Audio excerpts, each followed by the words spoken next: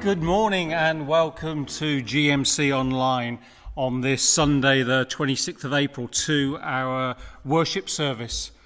Aileen Christie will be leading us in God's Word today. Aileen, of course, being one of our elders and one of our preachers. And she'll be delving into a few readings about encounters with Jesus. And boy, do we need some of that in our life today, encounters with Jesus.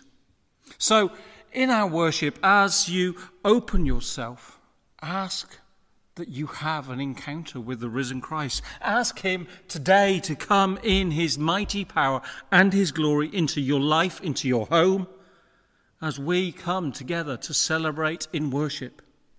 So come, Father, and know our presence. Come, Jesus, and know our brokenness. Come, Holy Spirit, and bring us peace. And as we invite Jesus into our homes, if you have a candle at home, perhaps you have it lit, but in Gillespie we light a candle as Jesus is the light of our world, and we bring his light into this dark place. Just a couple of intimations, just to remind you that we now have some Zoom meetings going on during the week, and if you want an invitation to any of them, we're not just publishing it out there on the internet, but if you want one, we'll message it to you through Messenger or WhatsApp or email. Just get in touch with me and I'll get them through to you. They are Coffee on the Couch at 11 a.m. on a Tuesday morning, where we literally do that. Sit on the couch, chat with one another, and drink coffee, or tea is allowed. The book group continues on Wednesdays at 7:30, and each Thursday we have a prayer meeting. We gather through Zoom, we can see each other, and we pray together. We bring our prayers for this world and our church and homes and individuals before our Lord. So you are most welcome to that. Just a heads up, we have a new sermon series starting next week. I would have been going back into St. Paul's letter to the Roman church, but I've decided not to. I've been praying to God, and I'm going to do a series on isolation. With lockdown and changes happening, we're going to delve into different parts of the Scripture, both Old and New Testament, and have a look at some figures who find themselves in issues of isolation, more of which next week. But as always, continue to follow us on Facebook, and that's where you'll get the most regular updates and messages about what's going on, and little wee snippets of prayer to come before the Lord each day. And if you need to contact us, the usual numbers are there and the email addresses on the screen. We are here for you. Our church is not closed. But let's get on with worship, and we're going to have a call to worship, and I've put some words up on the screen that I will start, and then I'm going to ask you at home to join in. So let's come before God. Praise the Lord. Oh, give thanks to the Lord, for he is good, for his steadfast love endures forever. Praise the Lord. We will give thanks to the Lord with our whole heart, in the company of the upright, in the congregation. Amen. And now we will sing love songs from heaven, followed by Jesus, we celebrate your victory.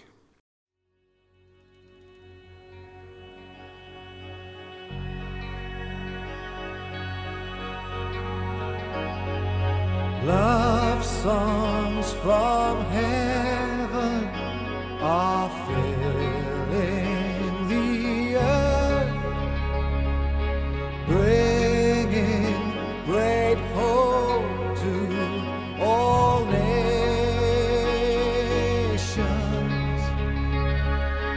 Evil has prospered, but truth is alive.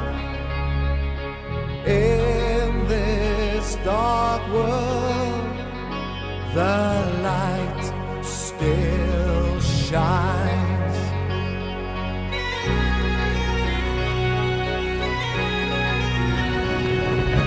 Nothing has silenced this this gospel of Christ, it echoes down through the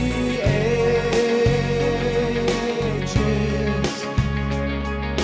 Blood of the martyrs has made your church strong. In this dark world, the light still shines. For you we live, and for you we may die. Through us may Jesus be seen.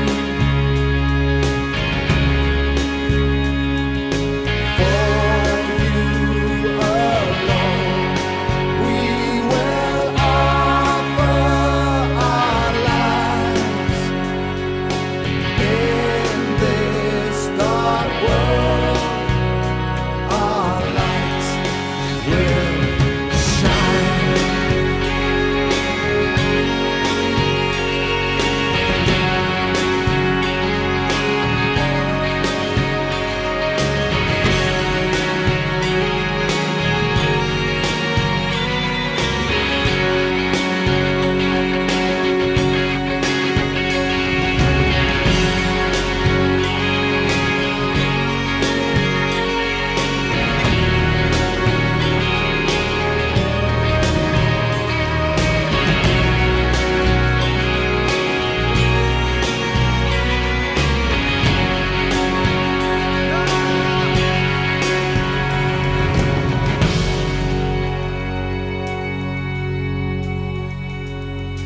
Let every nation be filled with your song.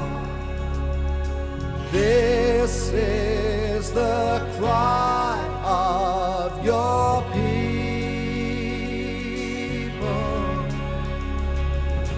We will not settle for anything less. In this dark world, our light must shine. For you we live, and for you we may die. Through us may Jesus be seen. For you alone we will offer our lives. In this dark world, our lights will shine. For you alone we will offer our lives. In this dark world, our light will shine.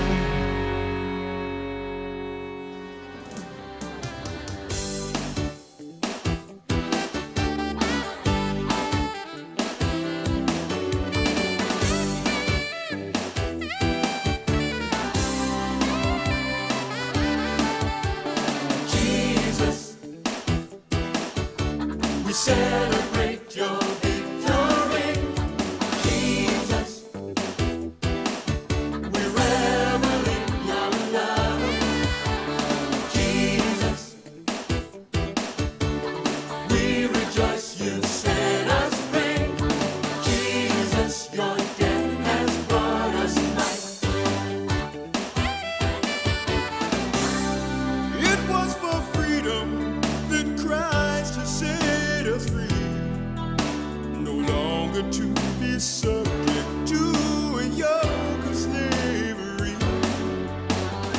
So we're rejoicing in God's victory. Our hearts responding to His love. Jesus, oh Jesus, we celebrate your victory.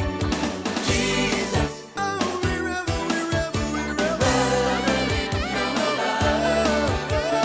Jesus, oh Jesus, we rejoice you set us free. Jesus, your death has brought us life. Jesus, oh Jesus, we celebrate your victory. Jesus, we revel in your love.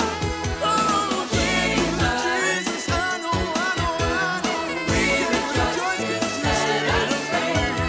Jesus, your death has brought us.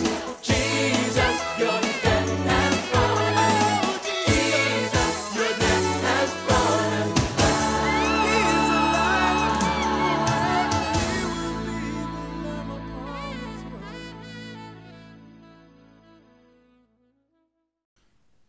And now let us pray. Mighty God and Father, we approach the throne of glory in reverence and fear.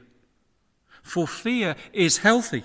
Fear gives us assurance that you are mightier than we, more awesome in power than we are, and in the midst of our lives, you are sovereign and worthy of all reverence and worship. So, Lord, we come now before you in worship of humble adoration, unable to do so in our own strength, for we are fallen and weak so often. We're failed by our own insecurities and anxieties, laid low by our sin and rebellion. Yet you redeem us and bring us the strength that we cannot generate ourselves. So, redeeming God, bring to our hearts today the living assurance of your presence, knowing that our sin is cast out to the widest, deepest oceans. When we come before you truly with repentant hearts. Lord, we give thanks for your forgiveness upon us, paid for by your Son. And so now, as we enter into your presence, come into ours, in the worship of your holy name. Jesus, come. Jesus, be the centre. Amen.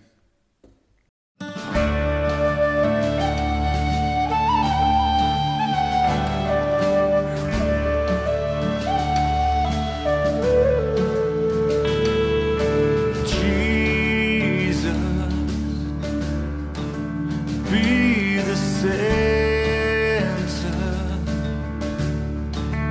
be my source, be my life, Jesus.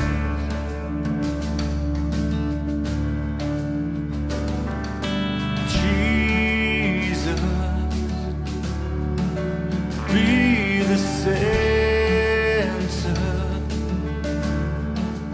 be my hope, be my song, Jesus.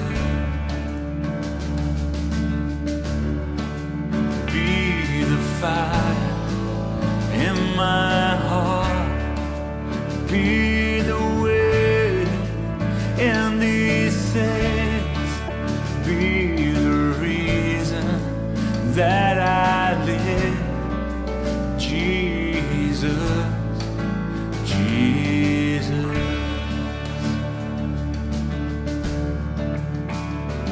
Oh, Jesus, be my vision,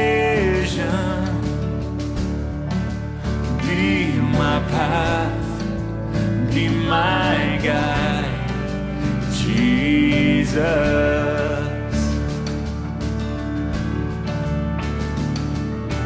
Jesus, be my vision,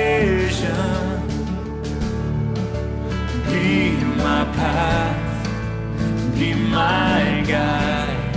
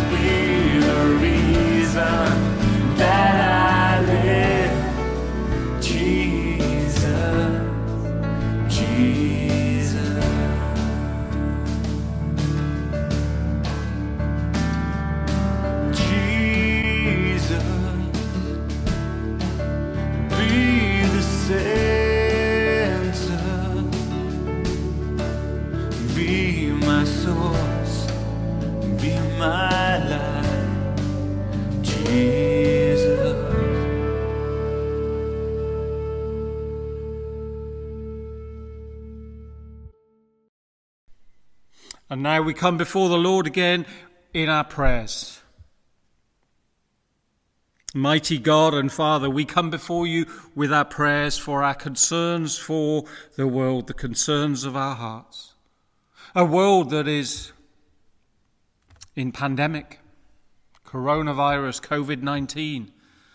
Father, it all seems to be all-consuming. It's all that the media seems to be concentrating on, and maybe with great reason. But Father, there is, of course, so much more. There is chance that in parts of the world there will be famine, Father, and we do pray. We pray for your children all over the world.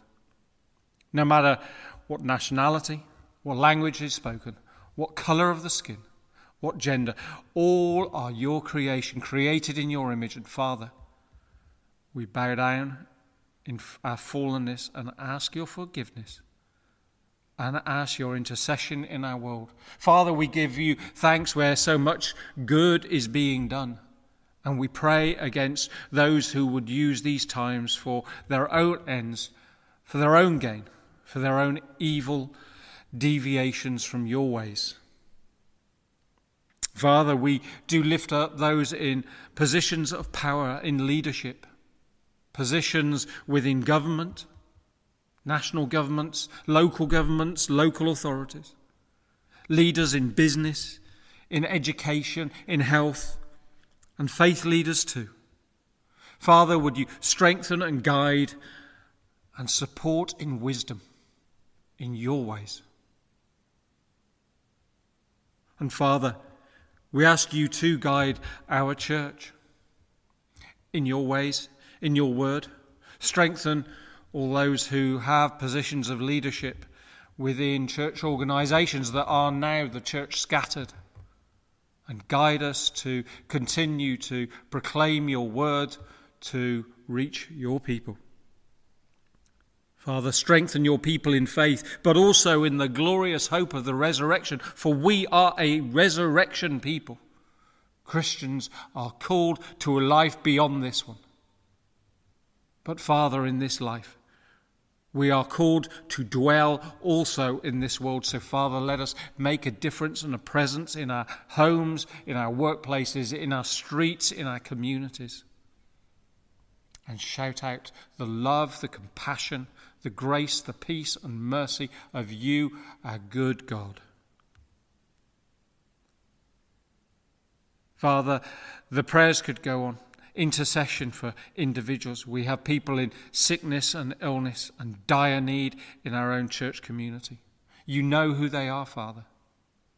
You know each hair on every head. And we lift them to you, whether it is physical health, mental health, whether it is stress and anxiety, whatever it is, Father, we come to you. And Father, now take the prayers on each person's heart who is viewing this. Hear them and respond with your love and your grace. In the name and power of your mighty Son, Jesus Christ, Lord, Saviour and Redeemer. And all God's people said, Amen and amen.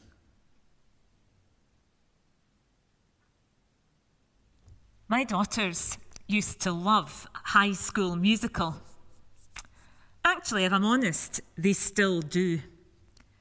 We're all in this together has become a bit of a refrain for our current COVID-19 situation.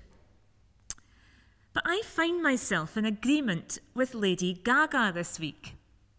Not something I'd admit to often. But in an interview, she pointed out that while that was a nice sentiment, individual experiences over the last few weeks have in fact been very different. And we all know that to be true. For some, this has been a time of unimaginable grief. Not just losing loved ones, but being unable to say goodbye as they would have wanted. For those on the front line, there are relentless shifts to work, impossible decisions to take, and fears for their own and their families' health. Where people live alone, isolation means long, endless days with no one to talk to. Whereas families with young children in flats with no garden are climbing the walls and craving their own space. Some have lost jobs or are worried sick about their businesses, while others are on furlough, paid to be at home and actually quite enjoying quality family time in the sunshine.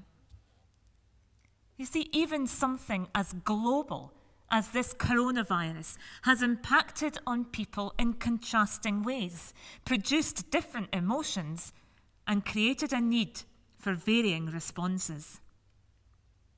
As Christians, we're desperate to do something, but are perhaps feeling overwhelmed and confused as to what our reaction should be. Only 2 weeks ago, we celebrated Easter, and many became acutely aware of the similarities between Jesus' followers after the crucifixion. Grief-stricken, lacking understanding, afraid, and our circumstances now as we face up to the unknown consequences of something we have never experienced before. What got them through? Quite simply, encounters with Jesus. We're going to think about those encounters today and how they can not only help us to cope with our situation, but also to reach out to others and share the good news that changed everything then and can do so again today. So let's read, firstly, in John 20, where we find Mary outside the empty tomb on the morning of the resurrection. Then we'll pick up the afternoon from Luke 24 before the evening, back in John 20. John chapter 20, verse 14. At this, Mary turned round and saw Jesus standing there. But she did not realize that it was Jesus. He asked her, "Woman, why are you crying? Who is it you are looking for?" Thinking he was the gardener, she said, "Sir, if you've carried him away, tell me where you've put him, and I will get him." Jesus said to her, "Mary." She turned towards him and cried out in Aramaic, "Rabboni," which means teacher. Jesus said, "Do not hold on to me, for I have not yet ascended to the Father. Go instead to my brothers and tell them, I am ascending to my Father and your Father, to my God and your God." Then in the afternoon, Luke 24, from verse 13, on the road to Emmaus. Now that same day, 2 of them were going to a village called Emmaus, about 7 miles from Jerusalem. They were talking with each other about everything that had happened.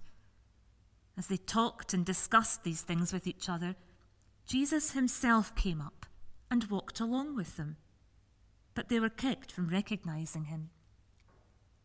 He asked them, "What were you discussing together as you walked along?" They stood still, their faces downcast. One of them, named Cleopas, asked him, "Are you the only one visiting Jerusalem who doesn't know the things that have happened here in these days?"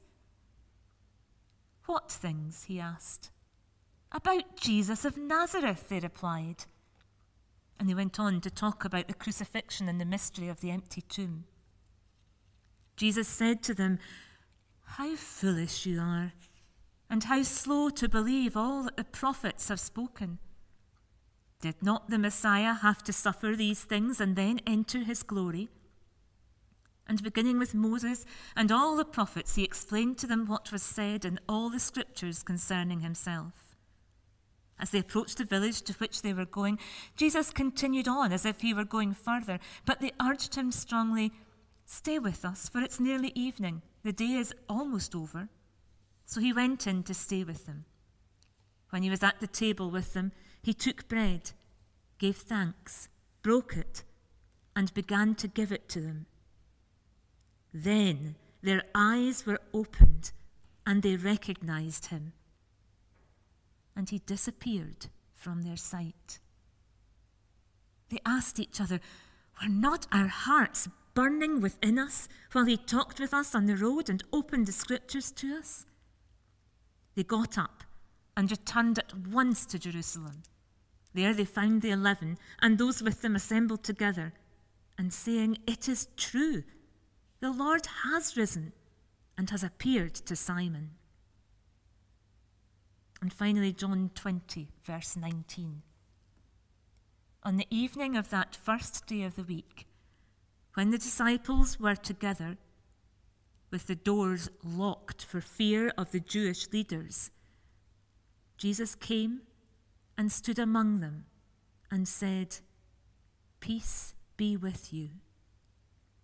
After he said this, he showed them his hands and side. The disciples were overjoyed when they saw the Lord. Again, Jesus said, "Peace be with you. As the Father has sent me, I am sending you." And with that, he breathed on them and said, "Receive the Holy Spirit. If you forgive anyone's sins, their sins are forgiven. If you do not forgive them, they are not forgiven." One day, 3 encounters. Encounters with grief, lack of comprehension, fear. Encounters which comforted, transformed, and inspired in ways we can learn so much from today. Let's start with Mary. On Easter Sunday, Mike spoke movingly about this exchange between Mary and Jesus, but let's think about the background to it. Mary Magdalene had been one of his most devoted followers, but now she had witnessed Jesus, who had brought joy and purpose to her life, die a painful and humiliating death. She was bereft.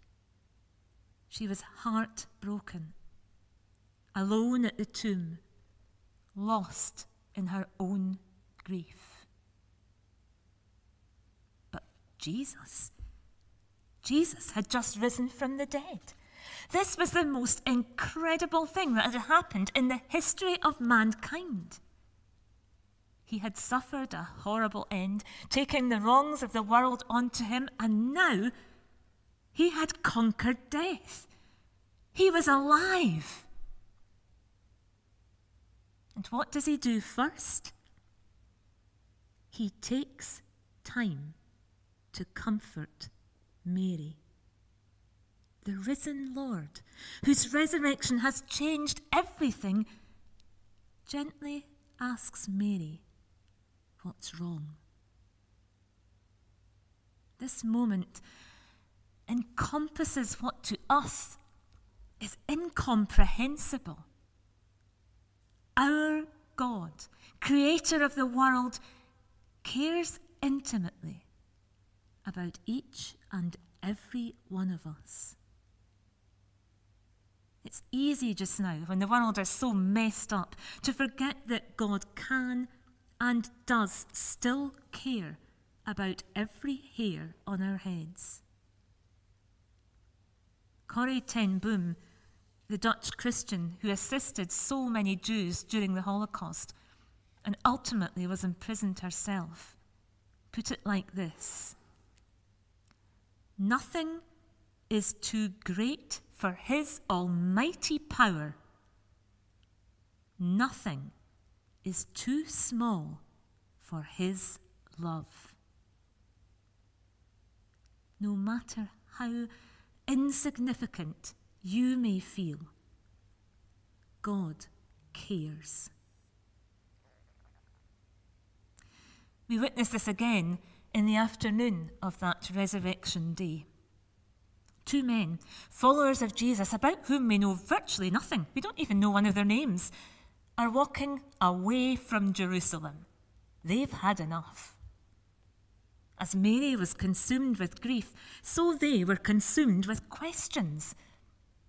Perhaps a bit like us at the moment. They were discussing the same things over and over again, not being able to make any sense of it.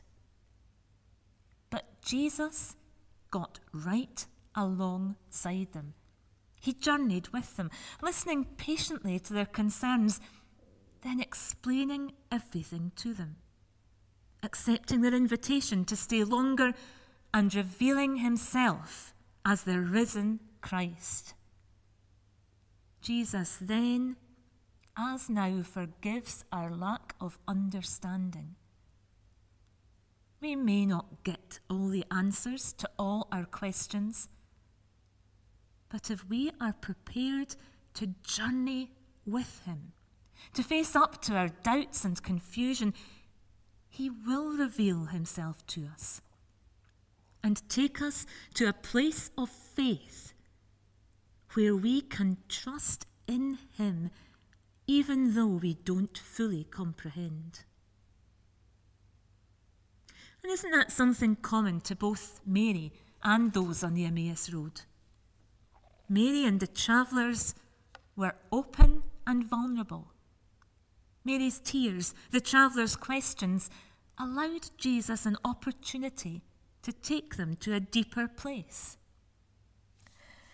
Sometimes, and I put myself firmly in this category, we can be so determined to be strong for others, to present that brave face to the world, that we fail to linger over our failings, to deal with memories which make us feel sad and isolated, or confront our questions and doubts which hold us back.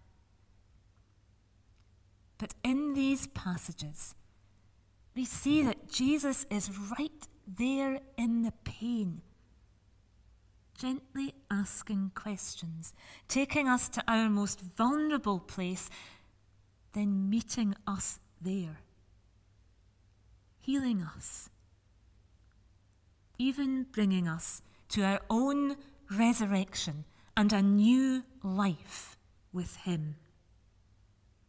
Psalm 34:19. The Lord is close to the brokenhearted and saves those whose spirit is crushed. There was to be one more encounter that day. Back in Jerusalem, Jesus' disciples were together in a room with all the doors locked, we're told, for fear of the Jewish leaders. And how understandable is that? Just a week ago, they'd walked alongside Jesus as he entered Jerusalem, basking in the glory of the hosannas. Since then, one of their number had betrayed him, and Jesus had died horribly and so unfairly on a cross. They must have been terrified that they would be next. But perhaps there were other fears too. That morning, some of them had witnessed the empty tomb. What did it mean? For certain, it meant that things would never be the same again for any of them. They were having to face up to a different world where normal would not look like it did before. Change can be scary. And perhaps the disciples were not just in a locked room, hiding from the Jewish authorities, but were also locked in by their own fears. My daily readings with Lectio 365, which I've mentioned before and can't recommend highly enough, focused on this passage in John 20 last week and asked, what fears are containing you? What do you find hard to mentally or emotionally escape from? Fear of change? Fear of the future? Perhaps you could take a moment to identify these fears now. Face up to them As Mary faced her grief and the travellers addressed their doubts, imagine them around you like walls constricting you. Then sense Jesus appearing there at the heart. And watch those walls crumble as the words, "Peace be with you," hang in the air, permeate your very being, and set you free. We can encounter Jesus today in our grief, our confusion, our fear, just as on that first resurrection day. There's one final thing to note from each of these three passages, and that's what happens after the encounter. Jesus specifically instructs Mary to go to my brothers and to tell them he's alive. The disciples are told, "As the Father has sent me, I am sending you." And the amazed travellers, remember, who'd had enough of it all and were heading off, immediately return to Jerusalem and share the good news. It's clear that encounters with Jesus are not just comforting, healing, and informing experiences. When we truly open our hearts to him and allow him to change us, we are compelled to share the love, the peace we have found with others. And so at this time of national and global crisis, and in the uncertain days to come, may we seek his guidance to help us ask those gentle questions of those we encounter, whether physically or online, and so bring comfort to those who are heartbroken, like Mary. Create an open forum as we journey alongside those with questions like those on the Emmaus Road, and share peace with those who fear, like the disciples in that locked room. In the coming week, may we feel our hearts burning within us in the knowledge that our God holds this earth and every single one of us securely in his hands.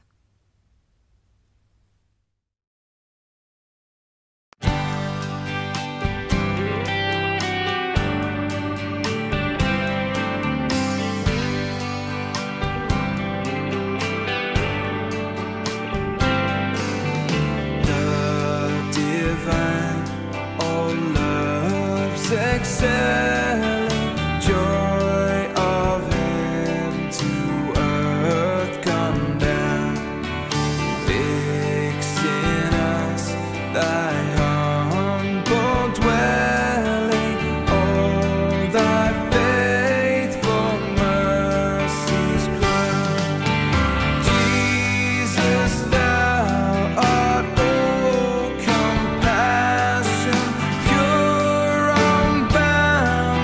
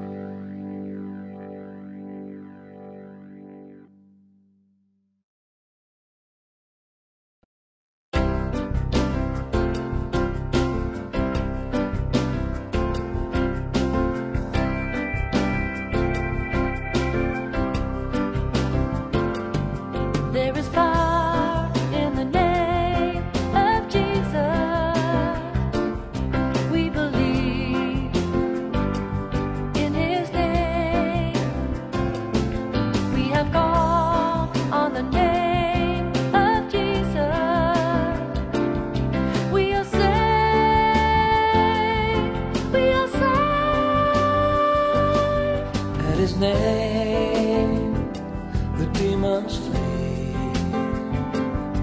At his name, captives are free. For there is no other name that is higher than Jesus.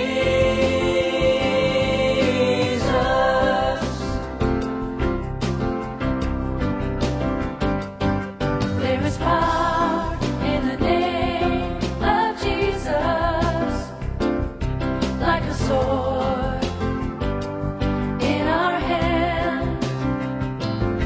We declare in the name of Jesus, we shall stand, we shall stand. At his name, God's enemies shall be crushed beneath our feet. For there is no other name that is higher than Jesus.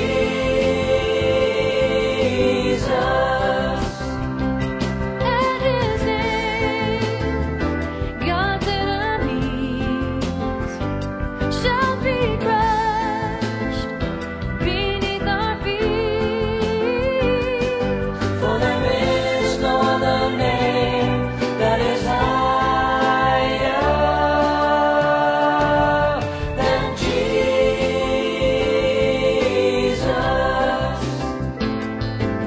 Than Jesus.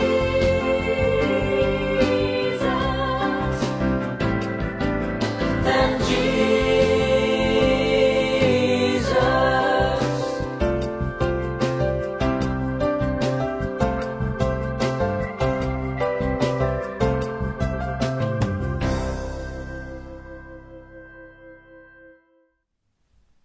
Now may the peace of God, which is beyond all our understandings, guard your hearts today. And may the blessing of God the Father, the love of Christ the Son, and the power of the Holy Spirit reside in your homes and upon your hearts and the hearts of those you love, this day and forevermore. Amen.